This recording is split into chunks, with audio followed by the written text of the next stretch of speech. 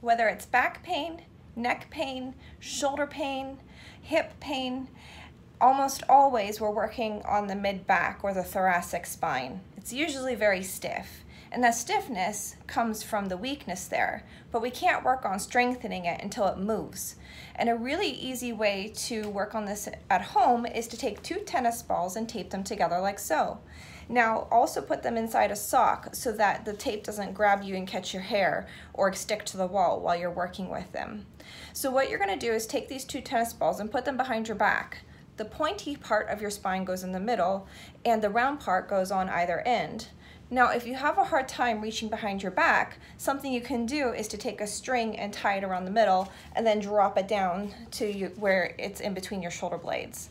So, take your 2 tennis balls, reach behind your back, and put them right in between your shoulder blades. Now, you're going to turn and pin them between you and the wall. Take your hands, crisscross them behind your neck to support the back of your neck. And you're going to close your elbows together and bend backwards over the balls with little oscillations like so. And you can work on your breathing technique,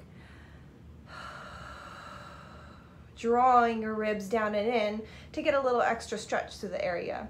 And you'll bend your knees to go low, to roll lower, but you'll go higher on your mid-back all the way up to basically the top of your shoulder blades.